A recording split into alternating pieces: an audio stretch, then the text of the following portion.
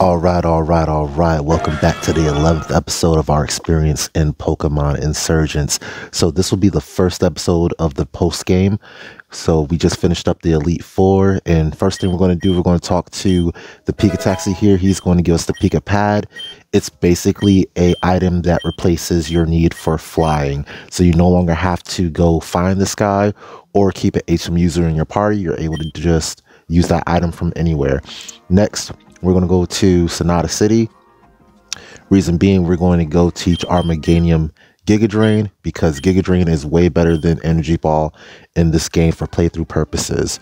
It gives you some health back, and that increases your sustainability tremendously. We did teach we did teach Energy Ball during the Elite Four, but that was because it was available via TM. So we could teach it in the middle of an Elite Four challenge. But we don't longer have to live like that. So we're going to do the better thing here. What else? So speaking of the post game in Pokemon Insurgence, this has probably the best post game I've ever played in a Pokemon game. It branches out, so it's not linear at all, like except for the very first part during this episode. It branches out so you could do multiple things in different orders if you want to. So first thing I want to do is go pick up our third starter, or the third starter that was left on the table. You're able to do that by challenging the professor here in the lab. Now, she does have a serious team, but her team is also a bit under-leveled, so you'll be able to take her out. I think I lose my first fight against her only because, well, you'll see, I miss Grass Whistle. Because of that, she's able to set up Rain Dance, and yeah, with hydration happening, I'm not able to, get anything happening. So, but otherwise, we're able to, as long as we hit Grass Whistle, go ahead and sweep her. So Meganium's going to land that Grass Whistle. We're going to go for Calm Mind up some more, and then boom, Giga Drain. Health down. So this fight, we've equipped a Life Ball instead of the Megastone. Not really sure why. just chose to do so. Obviously, Stab Moonblast would hit just a wee bit harder. Like it would definitely two-shot this Flareon here, but we don't really need a two-shot because it's going to do recoil damage to himself. We're able to get some healing back with Life Orb, or excuse me, with Giga Drain. So it's already paying off tremendously. If you go in one-shot your enemy anyway, then you might as well heal from it, right?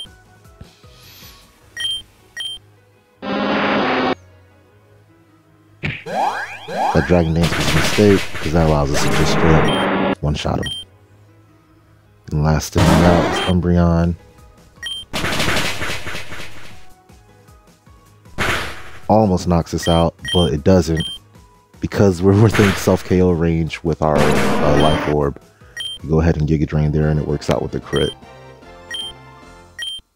So yeah, because of that, we are given the third starter that we didn't get earlier, the one that's weak to our Delta Squirtle. And this is actually a tremendous gain for us, because Delta Charmander, as you saw with its Megastone, it gains the ability Noctum. And that ability does allow us to set nighttime. Now, I'm going to gain that via Lunatone anyway, but I might end up with two Pokemon with Noctum on my team. We'll see. That was an original plan, but I wasn't tracking the ability to get Delta Charizard until a few weeks ago, so plans change. So now we're heading to where we were told to head at the end of the last episode, which is into the Crystal Caves. And then we're going to solve the puzzle again. It's not that bad of a puzzle now that I've learned it a little bit better. And then we're going to go back to where we found Mew. And we'll get into a cutscene where we meet King Veseryn. And he's going to tell us about the Timeless. So the Timeless are trainers, if you weren't paying attention during the Giratina episode, trainers that have been protecting the powerful crystal shards of infinite energy from Giratina's brethren since like forever. And yeah, You've got to beat them in order to regain back the shards and become the actual Augur of the Torrent region. So the first one we find is Cynthia. We go ahead and challenge her. Fortunately, this is not as bad as the Elite Four because you are able to just straight up outlevel these guys. So because you can outlevel them, you can just set up with your strongest Pokemon and then choose to sweep them if you want to.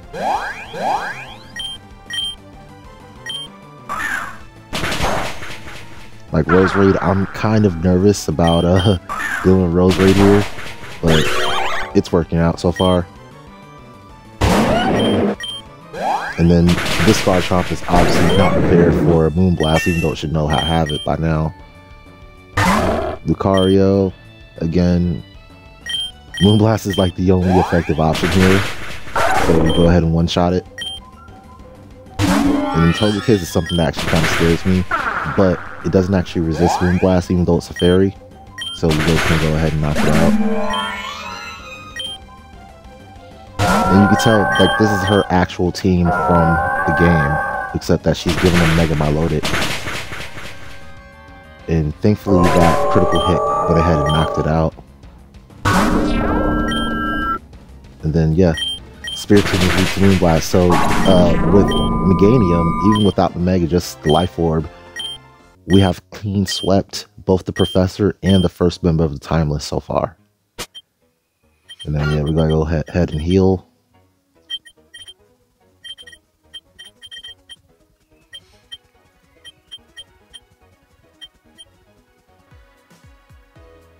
Second member of the Timeless we're going to find, I don't even know this dude's name, Alain. I think he's from another one of the fan games that this team did, Suzerain and them. So, again, we're going to start off with Grass Whistle. And then, you know, just set up and get ready to sweep. Or actually, we don't set up. We swap out to Michaela. Yeah, I forget. Every time I see Metagross, I swap out to Michaela because that's like the one thing that she can deal with very well. Metagrosses. And she's the one wearing the Megastone right now, so she's gonna be able to utilize it very well. Unfortunately, she does get hit, but as we breaks, Weavile comes out. I think Weavile is fast. No, it's not. Never mind. He went for the revive. It's been like a week since I played this, by the way. I'm doing this voiceover in post, so some of these things are going to surprise me. Sets up a Stealth Rock on me. That's unfortunate, but hopefully it doesn't end up being a problem. And end up one-shotting into the Minotaur with the armor on it.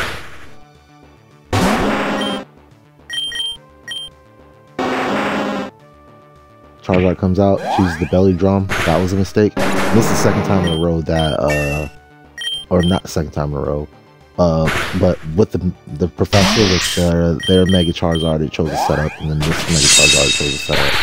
It's unfortunate. Both times they set up instead of attacking because that prevented them from preventing the sweep.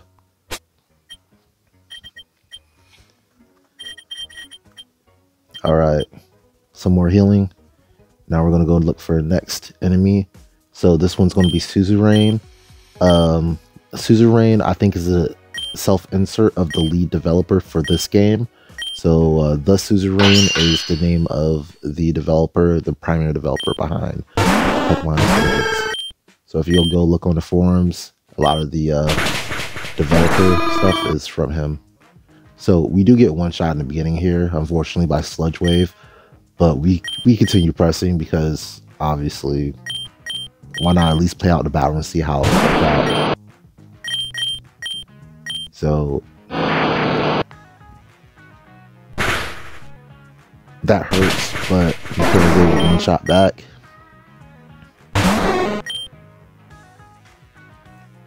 And, yeah, that's the only thing that makes sense. Kingdra's Draco Meteor one-shotting me is actually a surprise. I did not expect it to one-shot me. But we send in Rose Raid. Rose Raid has New Moon and Moon Blast, so I'm expecting this to be a nice little sweepy sweep. We do get a crit on the Kingdra. I don't think we needed it though. After this comes out, it's also the Moon Blast and it's going down. Phase Blast comes out, that's where Dark Pulse comes in. Surprisingly does not one-shot, even with being super effective in the darkness. But yeah, I guess that shield form is really, really tanky, huh? And even without darkness, we're hitting just a little bit over half, so that's nice. We are toxically poisoned though, so we may end up going down before the end of this. He sends out Mega Jirachi on me. That is actually incredibly scary, by the way. Mega Jirachi is a very, very powerful Pokemon. And last one is going to be this Wall Rain. We're not able to survive the poison. And then we're going to send out something to just try to clean up a little bit. Pretty sure it's going to be Flygon, huh? Flygon has a Rock Slide.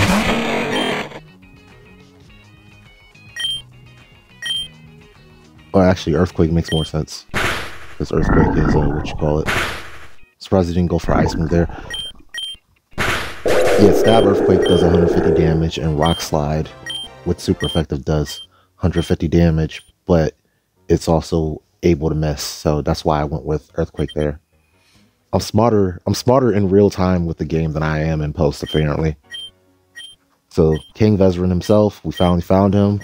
So for all the times that he gave us just a little bit of lore and ran away, it's time for us to run his fade, right? And then we're going to miss. Oh, speaking of running his fade, by the way, this guy is going to be the only member of the Timeless, I guess, spoiler alert, that gives us significant problems. So you can see I switched to Meganiumite because I want that magic bounce. The first time I forget to Mega Evolve, and that's going to be a recurring thing too.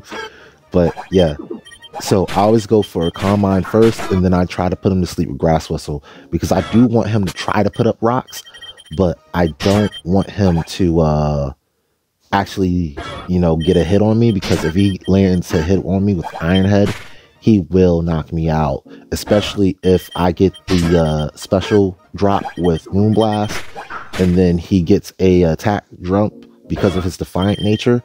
That's going to give him even more damage against me, which will guarantee that one hit. So yeah, at this point you're just seeing me trying and failing to actually get him done, and it's not working. So in real time, this is about a 6-minute process. I think I trimmed it down to about just over 60-something seconds for you guys. So we're about to be at the tail end of that right now while I've been yapping and yapping on. Yeah, I would have never guessed that B-Sharp would have been the first Pokemon that really gave Mega Meganium this hard of a time, but it did. Alright, so here's our successful one.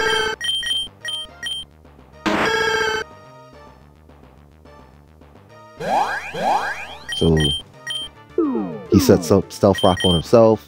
We go to +2. Moonblast him. We found out that he has a Focus Sash, which I probably should have started attacking earlier than that, but it's fine because the second time we knock him out. We already set up for the sweep, and we've worked this hard to get here, so we're not glitching out. Unfortunately, we do not manage to get the one-shot with Stab Moonblast. But this is just regular poison, so we're not as worried about it, especially with our Mega Drain. But we're not going to be able to use Mega Drain effectively against Weaver, so we need to have a different Pokemon come in. Victini's going to come in, and we're not really going to be able to do anything against this either because it is going to be faster than us. You see, I try to go for the Mega Drain, and I just don't get it. Alright. However, Michaela is better than Victini, so it is going to be able to knock it out. Cobalion's going to come out. And we do have super effective damage against it, but it has super effective damage against us as well, and it gets a crit on that. So our Michaela is going to go down. And now we're looking around. I'm pretty sure I'm going to choose Flygon 9 times out of 10. I might choose Hydreigon though.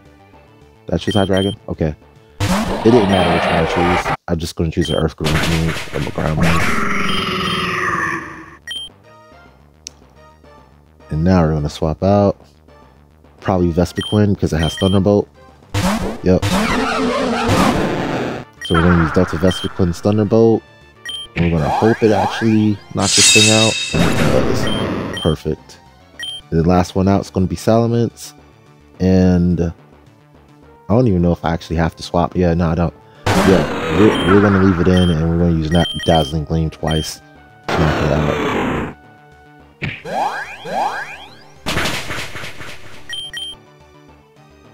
Or more than twice, actually, shoot. So, here's the problem. I'm being kind of stubborn.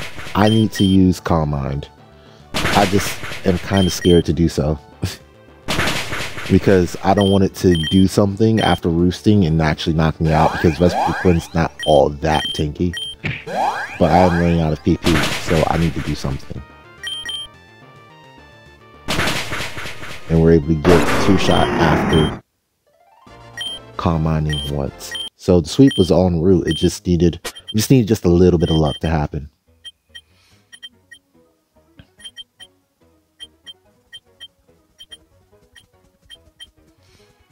Alright, so next victim is going to be Steven Stone.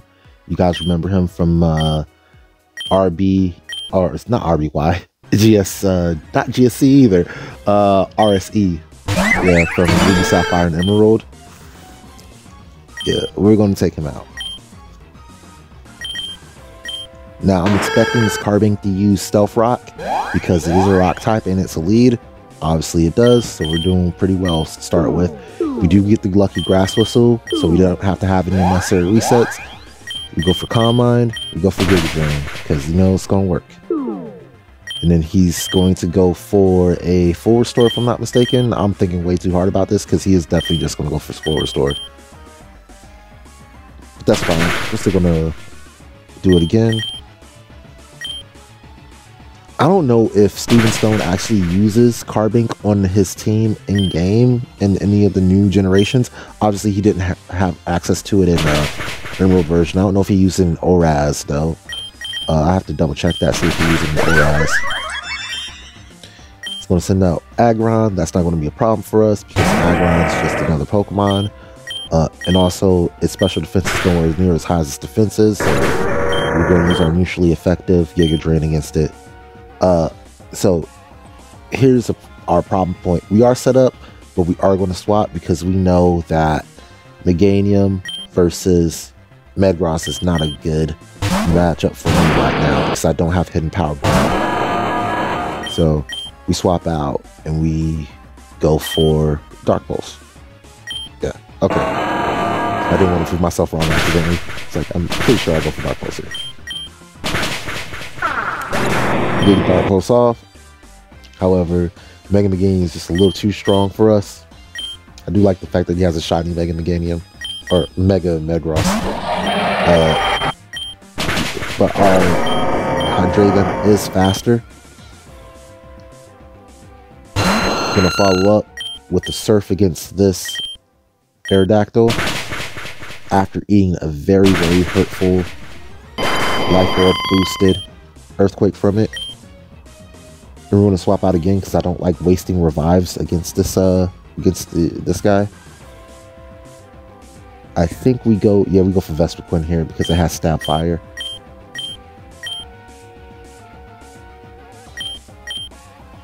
By the way, if you see me acting kind of slow in the decision-making process, understand that I'm making decisions in real time. I might know what those outcomes are now, so I'm just telling you, yeah, this is what I'm going to do.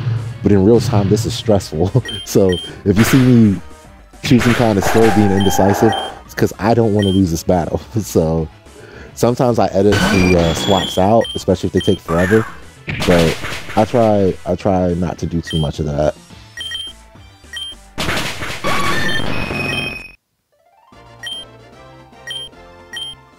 All right. By By the way, if you didn't notice, I did change my battle style from set to shift during this earlier part of this video. That was basically to make sure I didn't lose on any unnecessary battles. So unlike the Elite Four, the timeless are easier because the Elite Four rules don't apply to them. So you don't have to fight them all in a row. You don't have to, they're not going to match your level. That's the biggest thing, is that they're not going to scale to your level. So you could be facing level 90s, 95s-ish. The highest level Pokemon is going to be the lead for the final team that you find. That's going to be level 100. So I'm already out-leveling the strongest Pokemon, the highest level Pokemon that we're going to fight. But yeah, it's not, you can have it on shift, which makes this a ton easier. You don't have to find them all in a row, and the levels don't scale. So all the timeless are significantly easier than the Elite Four just based on rule changes. Now, if you had to fight the timeless like the Elite Four, then of course they would be ridiculously hard, like insanely hard. I think that would be the type of battle that might make this game not impossible, but you'd have to be very, very cheesy. It would restrict your team building significantly. Like, you'd basically be locked into like some really, really overpowered stuff like Mega Haxorus, Delta Haxorus, Delta Lilligant, like just only the strong stuff in the game. Obviously Delta Hydreigon is very, very strong. You'd only be using the strongest stuff in the game.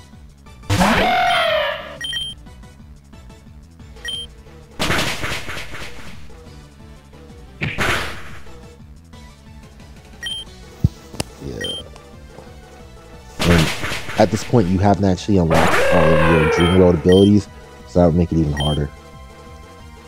So yeah, I would see a lot of spore spamming going on. I don't even know what to learn spore at this point, but yeah, a lot of spore spamming would be happening if I had to figure out what to use it. But yeah, we're fighting somebody. I know I've been commentating. Yeah, we're fighting, and this is such an indescript battle. Like, yeah. Stuff happened during this battle, but it wasn't that important, honestly. Like, I actually played the game that N is in. I forgot what it is. I think it's Black and White. It's not my favorite game in the world. N wasn't my favorite person in the world. I just found it kind of creepy and weird. So, yeah, I don't really respect N as a person, as a character, as anything. I don't know what else to tell you guys. Like, yeah, we beat him on the first try. He wasn't an issue.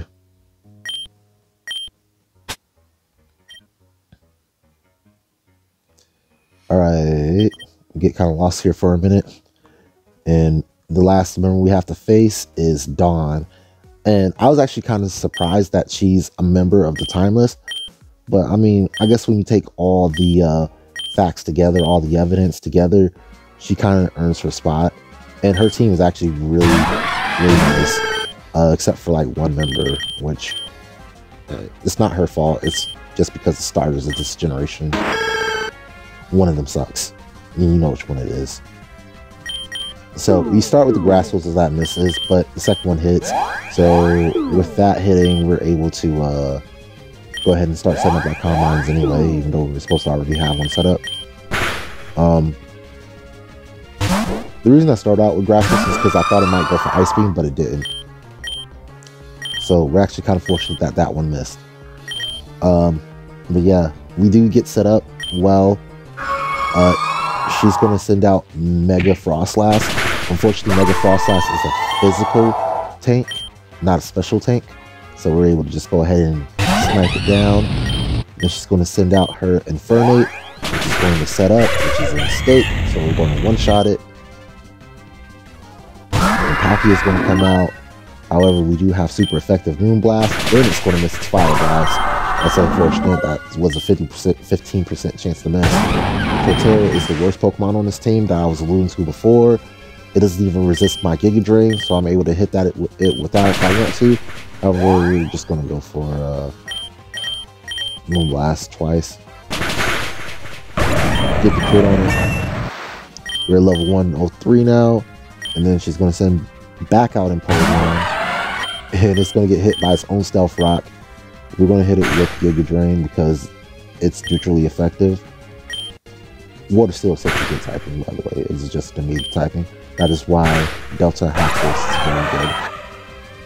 And then finally it's going to send out Dialga. The only thing I can use against it is Moonblast, so obviously we're just going to hit it twice with that. As long as she doesn't heal it. It goes for Blow Up, doing no damage to us, so we end this fight with perfect health. Yeah. Dawn had actually a decent team.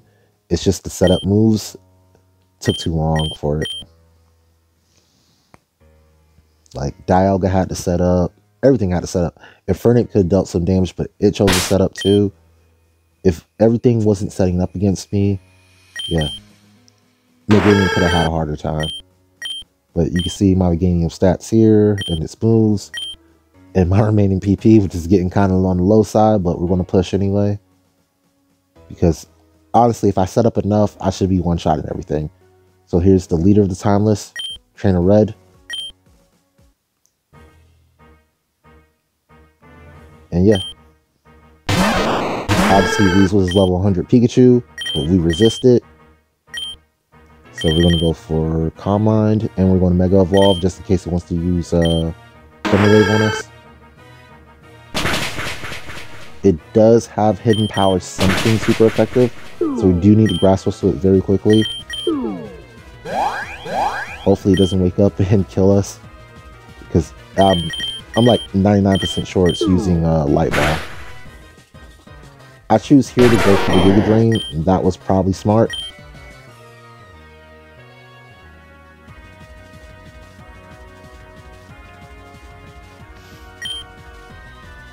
However, I'm not going to be able to sweep because of that, so I do have to swap out to something else.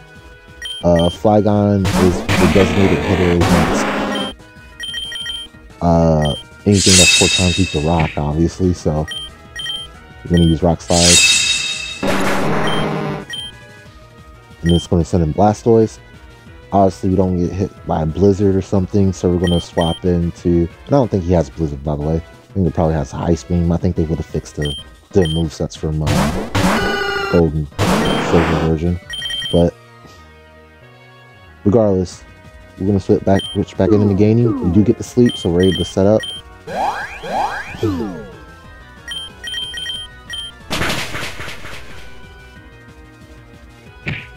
And this is what the Blastoise is going to be doing. It's going to be using Haze against us. So we have to be a little bit mindful of that, because we want to set up against it, but it's only going to sleep for like maybe 1 to 2 turns at a time. Like, you see it's awake and it hazes. So I'm just in a predicament here where I'm trying to set up, and every time I get set up, it wakes up and it hazes. Boom. Problem. So what I do this time is I Calm Mind up once, then I put it to sleep. Then I Calm Mind up again so I can keep that stat, and then I Giga Drain it. And by doing that, I'm able to get fully set up, or at least +2 set up before it hazes me. Now we're going to swap over, because we're having PP issues. We're going to swap over. Oh, we're not going to Moonblast it. I thought we were going to Moonblast it. We're going to... Oh, yeah. Insomnia. I was pretty sure I didn't put this thing to sleep. I don't know why.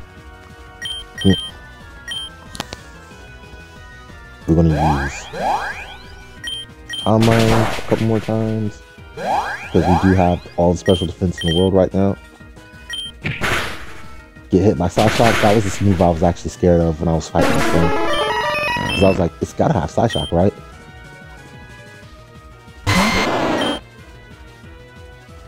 And then, yeah, I'm kind of scared of this guy, because neither of my moves actually hit it very well. And instead, he's just going to go for Solar Beam instead of Sludge Bomb. And because of that, we're able to finish this off. And yeah, a little bit of suspense. Ooh, do I try to Giga Drain? No need. We're at level 104. Oh, actually, we weren't done. Sorry, false alarm. False start there.